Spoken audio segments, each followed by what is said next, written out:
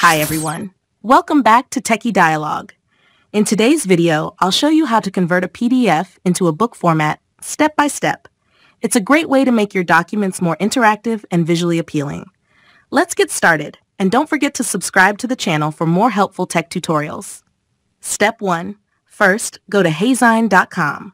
Once you're on the site, click Upload. Then browse through your PC to find and select the PDF file you want to convert.